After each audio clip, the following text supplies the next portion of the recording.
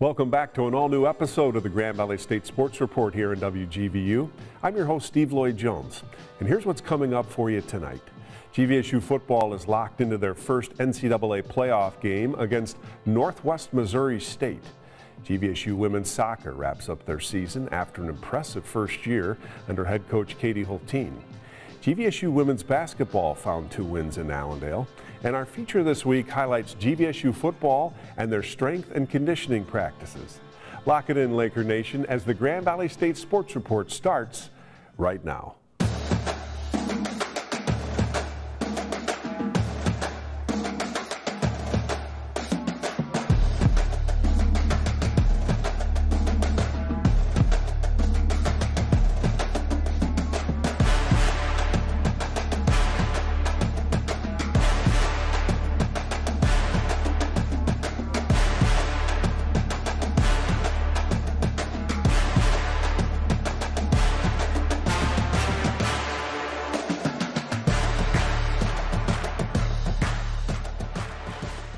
GVSU Football earned a bye this weekend as the #1 seed in Super Region #3. The Lakers watched as Ferris State, Pittsburgh State, and Northwest Missouri State won their first-round games. Head coach Matt Mitchell joins me now to give us the latest here on Super Region #3. Mitch, welcome. So you guys well-earned bye, some time off. It's not like you're sitting around all week. Tell us what you've been doing, how you guys are prepping through this week with no game. Yeah, so we practiced a couple days and really practiced on Grand Valley. We didn't really try to look ahead at all. I think that you can get game plans to be stale if you go too far in advance. We really just worked on, like Grand Valley, a lot of things we had to get ready, and also allowed the guys to have some time off a little bit on Friday and Saturday. And then we did get a bonus practice in on Sunday for Northwest. And so kind of the, walking that balance, making sure we're sharp, but also letting our guys kind of rest up and get some guys hopefully off injury. Yeah, Northwest Missouri State winning that game over Wichita Baptist. So almost the top 4 seeds held throughout the region, but Northwest the #5 seed. So this is going to be the team here, as we'll break it down in a moment. Mentally, emotionally, how do you feel like the guys are going into this week? They're excited. I mean, yesterday at practice, I think they're really fired up. It's a new opponent for most of them. We did play them back in 2018, in the first round of the playoffs, but for the most part, this is new. But the guys are well aware of the history and tradition of Northwest Missouri State, having won 6 national championships and made the playoffs for however many years in a row. So definitely have our respect. I also think the score on Saturday, was really showed them how good Northwest is. I mean, I think the MIAA is a really solid conference, and they were one of the 2 teams that got in from that. And I would say, too, I think they also understand this is an improving football team. They had 2 losses. Those were earlier in the year. But they've won some really key games late. The regular season game, they beat an Emporia State team and ended up 8-3 to get into the playoffs pretty much. And so they've kind of been in that mode. So Northwest has been in kind of a winner-go-home type mode here for a little bit. You can definitely see the sense of urgency on tape for them winning. And I think our players understand, you get this time of year, it's 1 of 2 results. Either you're hugging the seniors and you're out of the tournament, or you just advance. And there's 16 teams, and we're just trying to find a way to be 1 of 8. Northwest happens to be the challenge in front of us. Yeah, Northwest Missouri State, 47-17, the win over Wichita Baptist. So tell us about this team, what you care to share. Laker fans remember big, powerful defenses, pretty explosive offenses, well coached. I'm sure it's a lot of the same thing. It is very similar. Rich Wright's done a great job there, taking over as the head coach. I believe it's his 5th or 6th years, built on defense. I think coming out, I don't know how after Saturday, but they were the #1 team in the nation in regards to rush defense. Very, very big physical front, a lot of experience up there. And so that's really what they hang their hat on, is their defense. They do a great job on special teams too in regards to creating the field position. Their quarterback is a very mobile quarterback. He's an active quarterback that kind of creates some issues for you. They will run him. He runs around and kind of ends up making some plays. But definitely a team that, when you look at them statistically, is one of the top defenses in America. So I think, at Lover Stadium on Saturday, we're #1 in the nation in scoring defense, or #1 in rushing. You're going to have 2 of the top defenses in Division II. They're going to go at each other. So I'm not saying it's going to be a 10-7 football game or anything like that. You never know. But there certainly are challenges for both offenses when you take a look at what they have to go against. Tough time of year. I know we don't want to get into game plans. Obviously, they've had a couple of issues here and there. They had 2 losses. They've had some narrow wins, which were giving up some points to people. What do you guys see maybe as vulnerabilities? Is that fair to say? Yeah, I mean, I think that, well, they've had some injuries at the quarterback position. They've had some injuries on the offensive line. And so I think those were really a reason that they've, lost maybe a couple of those games, just had some inconsistent performances. I think it more had to do with offense. And I think it was, a little bit more about, injuries more than anything. They really have started to find their groove. Offensively, obviously scored 47 points in the playoff game. And so, they're getting guys back. You can tell there's guys coming back being healthy that they're leaning on. So, yeah, I mean, in terms of things, I think both coaching staffs do a great job game planning. And so that's what I think is going to be really interesting. I mean, they're going to try to take away what we do well, and we are too, on both sides of the ball and special teams. And so it's kind of that chess match to kind of see how things go. I think you can tell their coaching staff does a really good job in game planning. And you try to project, okay, what are we not good at that they're going to try to expose or try to take away our strength? But, there's a fine balance. You don't want to get away with what's got you here. It's got you 11-0, number 1 in the nation, too. So it's going to be highly competitive. It'll be an adjustment football game. I think both teams will know within the first quarter and a half, kind of how we're attacking people and defending people. And you go to work on that. And, again, still comes down to, the biggest thing for our guys on offense, like there's not going to be guys wide open and running lanes aren't going to be just clean. We're ripping through it. Yeah. We're going to have to make contested plays when the ball's in the air, and we're going to have to run through some tackles. And this is a type of game where we're going to have to play 4 quarters, and we've done that in the past with Ferris State and Saginaw Valley. You're going to have to understand that maybe if things aren't great early on, you stick with some stuff and don't abandon it. I think we've shown that we can kind of lean on some stuff and things will eventually kind of work our way, but we can't panic early. If it is a little bit more trading punts in a back and forth game, we have to stay very consistent with what we believe we can get done. No, that's a really good point. I think this is where part of the benefit of the schedule really starts to show. You've seen 3-man fronts, 5 wideouts, mobile quarterbacks, great pocket pass. You've seen all kinds of different things, and that's got to be handy coming into a game like this. 100%. I would say, they run a front. There's a yin and yang. Their defensive front is very similar to what we run, what Ferris runs, what Saginaw runs. It's a little bit in vogue right now in our region. So I think the good part about that is you have familiarity with that front because you go against it a lot. The flip side is, they know the same thing too. Like, they know what the stuff is that we're probably going to end up running against that particular front. But no, definitely those experiences. I do think it's an advantage for offense that we face a lot of different quarterbacks. This presents a challenge, but it's also a challenge that we've seen a little bit of a mobile quarterback that they will use in the quarterback run game. And a guy can run around a little bit. And so, I'm really concerned about, the play after the play with this quarterback. If it's, something's not there immediately, he's going to scramble around. They've met a lot of plays with him scrambling to run or scrambling to throw. Completed a lot, picked up a lot of 3rd downs against Ouachita, and that was really the quarterback, throwing the ball around. So we've got to be really on guard for getting off the field on 3rd down because you just can't. It's going to be one of those games you just can't continue to let them convert 3rd downs and create the field position from that. So building on that final moments we have, what's key in this game? What do you got to have? Well, I mean, when you look at the games in our region last week, I mean, it's a broken record, but it was turnovers. Indianapolis threw 5 picks. Davenport went up to Ferris and was doing a decent job, and then threw a pick 6 and turned the ball over. And the same thing, the first score for Northwest Missouri State was a defensive score off of a fumble and a scoop and a score. You can't do those things against good teams like that. We've been really good at it, but they're going to present the biggest challenge because they got big athletes that hit you hard. So your ball security, protection is going to be under more duress and more pressure than it ever has been. And we just, we can't turn the ball over. And we've got to try to find a way to force some turnovers to give our offense short fields. Going 90 yards every single drive against this defense is going to be problematic. And we've got to try to, special teams and defense, whether it's because of turnovers or great special team play, we have got to try to create our offense a little bit shorter fields. All right, going to be fun. Big challenge, Northwest Missouri State. Good luck, Mitch. Thank you. We'll be right back as the Grand Valley State Sports Report continues here in WGVU.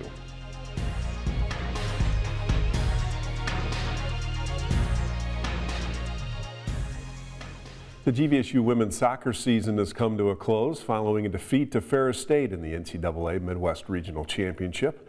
But even in defeat, the Lakers have a lot to be proud of in their first season under the leadership of head coach Katie Hulteen, who joins us now to talk all about it. Katie, welcome. Thanks. Great to have you back. Never easy, these kind of games. No. And weather conditions and the like were not easy. So kind of set the scene for us a little bit. Again, you're not making excuses. You're just telling us how it all went down. Yeah. It was, with the wind chill, about 13 degrees below zero. for warm up and game time. Freezing cold. If you've experienced it, you know, but it was bone chilling. Right on a lake. The field's right on a lake. Field was kind of covered in ice, so we were going to have some challenges, but our team was up for the task and had great energy going into the game and played really, really well.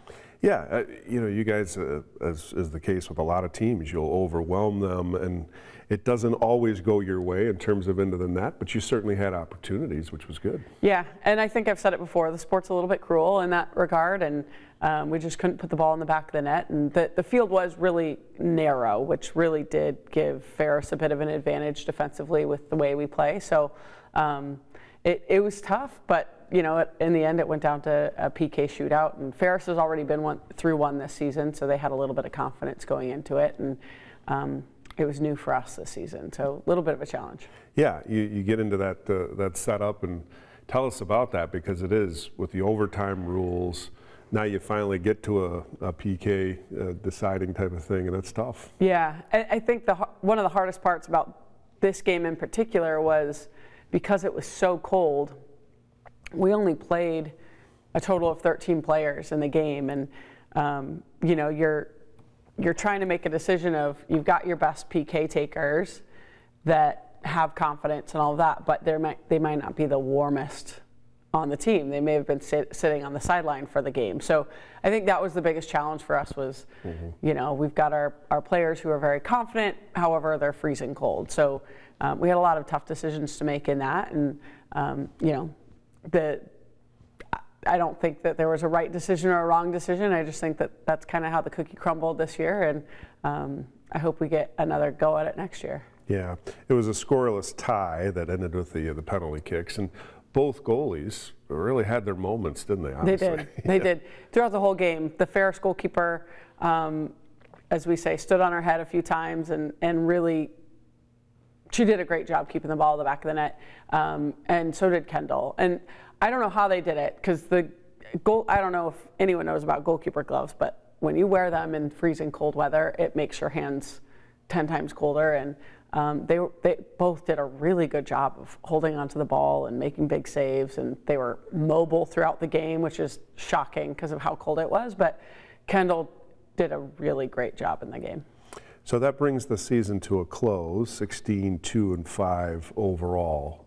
Great first season, yeah. Katie. Not just saying that, it really was. Thanks. Amazing. So help us, because I know COVID has factored into this. Who is not necessarily able to return, senior status? Yeah, we actually have a lot that are able to return, but you know, a lot of players are ready to grow up and you know, start a master's program or whatever somewhere else. So our two center backs, Kate and Brooke, they're moving on. Kate's starting her master's at Pitt, and Brooke's getting into the real world. Lex Morello is on her way into a pretty incredible master's program as well. That really, the demand's insane. Chantel Carranza is, she'll be in her 6th year of special education major, so she'll be student teaching the whole year, so she won't be back. We've got our 2 transfers, Kennedy Metzger and Riley O'Brien, so they're done. Their eligibility is exhausted. And Callie Rich, who is a goalkeeper of ours that has just exhausted her eligibility. So we lose a lot of great experience, but we have a lot coming back. Kennedy Bearden will be back, Taylor Reed, Kenzie Jones, they're all going to be back, and I'm excited for that, but we'll still be a pretty young team next year. Yeah, well, it's, you know, a lot that you've learned, a lot that you accomplished, and that's the part, I know it stings right now, but you guys accomplished a lot. Winning the conference, you win the conference tournament, you're coach of the year, you have players who are offensive players, defensive players of the year, just a really good all-around first season, and we appreciate you taking time each week to talk with us. Thank you. Of course, I love being here, and I love to talk about our team because they're a special group of people. Well, Katie, thank you, and good luck as you start year number 2 here before long. Thank you. And we'll be back with more after this.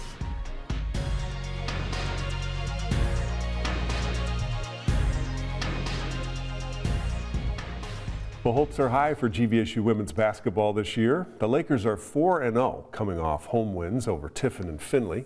And it's time to welcome in head coach Mike Williams for the first time this year. Mike, good to see you.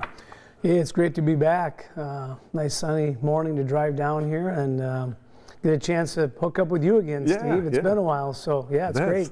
No, great to be talking with you as well. And obviously, you guys are doing well, 4-0 the start. Touch on it a little bit. I mean, high hopes. There's a lot based off last year and what you're building in the program, and that's good.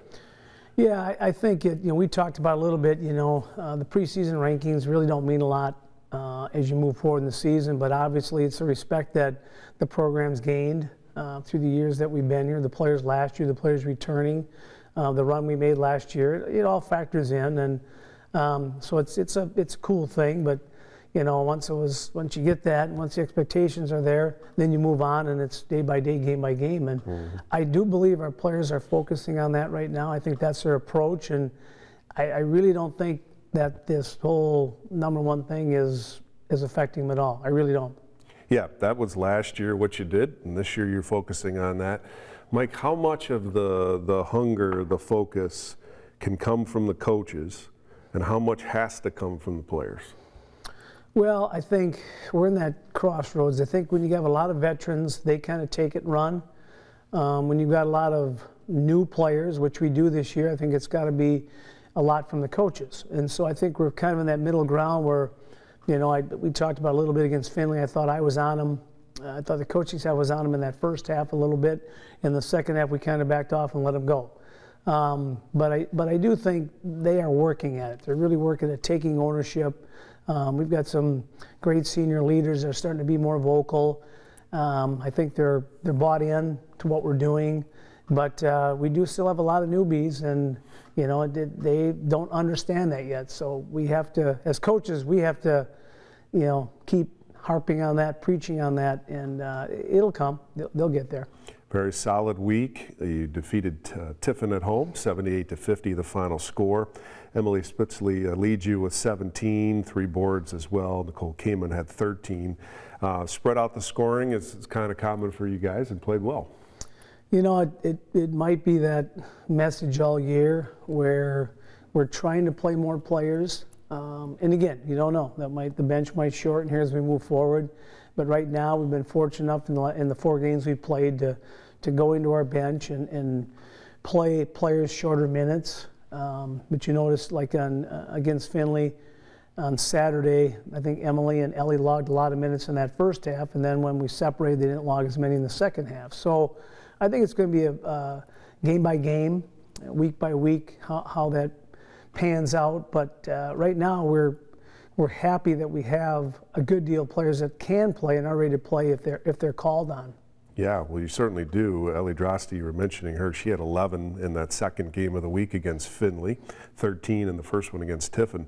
In the win that you had over Findlay, Mike, this was a clinic. 83-45, you win this game. Right from the start, you're playing sharp. 13 different players getting the scoring. You never trail in this game. Well, and we thought Findlay was a really good team. We did. We watched them play Davenport the night before. They went there and won handily, won by 20, coming off a couple wins the week before. And I think it just, in that first quarter, was really a battle. I think we come out of there, I think it was 19-13, something like that, 4 or 5 point spread. And then we just kind of separated. And I think whether it's our pressure that got to them, whether it's them playing back-to-back, they just didn't seem to have the same pop moving forward in that second, third, and fourth quarter. Being on the road, traveling, a lot of things come into play. I thought we did a good job this year in the preseason. Scrimmaging. We did a back-to-back in a single day. We did a back-to-back with Whitewater and Eau Claire 2 weeks before to get ready. We played back-to-back down in Missouri, in St. Louis. So I think our kids were ready to play the back-to-back, and that might have had something to do with it as well. But we did. We played well. That was a good team, and it was really happy with how our players responded. Friday, I don't think we're as on point as we need to be, and I thought we were on Saturday, so that was good to see. 83-45, again, the final over Findlay. Grand Valley, #1 in the country, 4-0 with the record. So this week, one game. We're going through holiday time, exams coming up here. Northwood at home, and that'll be Saturday at 5 o'clock. Yeah, we get a chance to watch. I think there's a big football game on at noon, and then there's a big football game at home at our place at 1. That's right. Playoff game, and then we get a chance to play at 5. I think the men play after us, so it's going to be a crazy, wild day on Saturday after Thanksgiving. But looking at Northwood, they're they were in our conference. This is the first year they're out of our conference, so it's a non-conference game. We're thankful that they keep playing us. I think it's a great rivalry, and every year we have great games. They're a team that really likes to push the ball, score points, change defenses on you. They like to shoot the 3. They put pressure on the rim, so it's a little bit like Maryville, Findlay, and Tiff and some of the teams we've played. But yeah, it's going to be good to play that team that we've been playing here the last couple of years. That's right. So you had the back-to-backs this past week. This week, just the one game. But again, your players have a lot to kind of manage, focus on here on the court and off the court. But a really good start to your year thus far, obviously, 4-0. And you guys as coaches, you do a fabulous job. I know you're looking at things that you want to improve and get better as you go. And I think in the coming weeks we'll get into that a little bit more. But wow, what a nice start here, Mike, and great to have you back, and good luck coming up Saturday. All right, Steve, thank you, and hey, have a great Thanksgiving here if we don't see you before. All right, sounds good. We'll be right back here on the Grand Valley State Sports Report as we continue here in WGVU.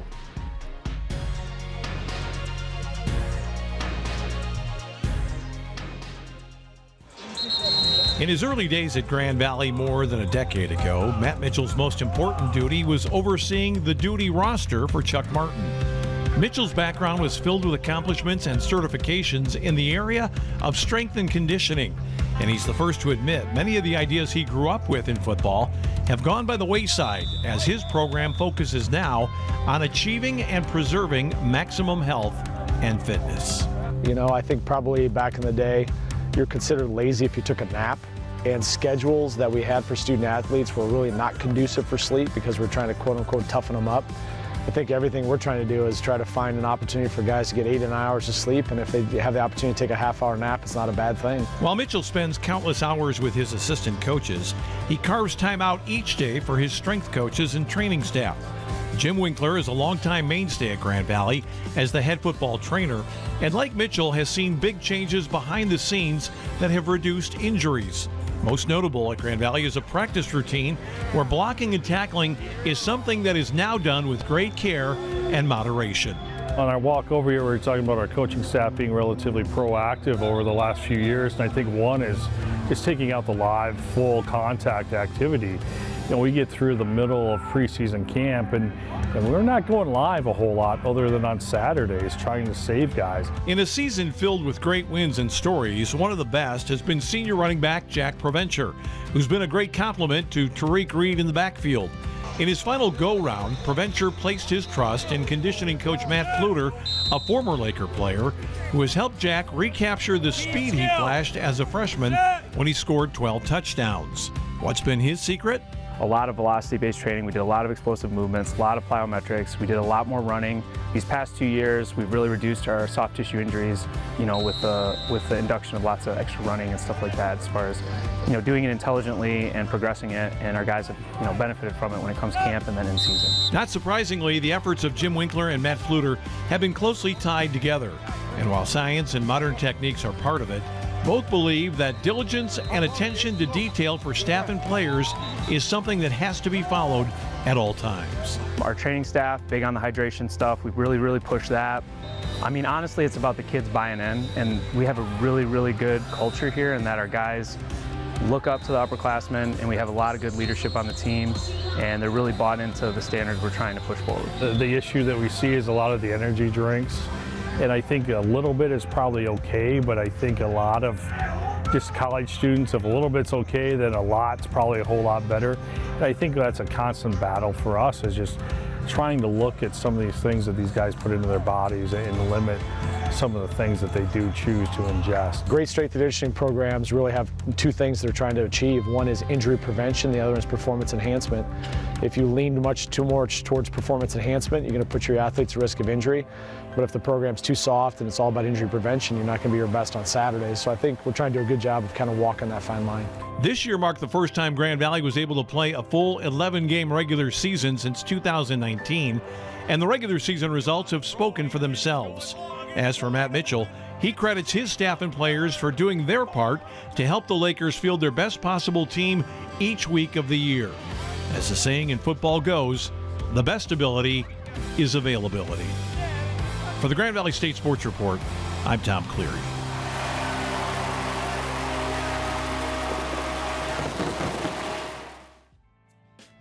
Well, that's all the time that we have this week here in the Grand Valley State Sports Report.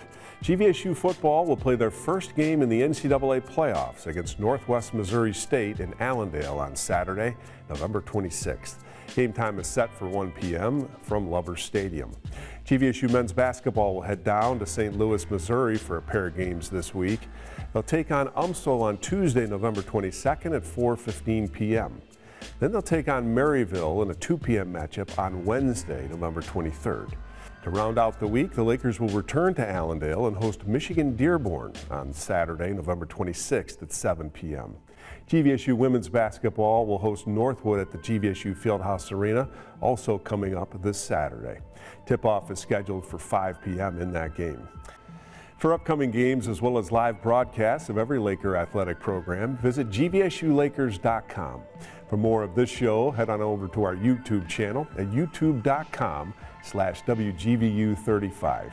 Make sure you hit the subscribe button to get the updated videos and highlights all year long.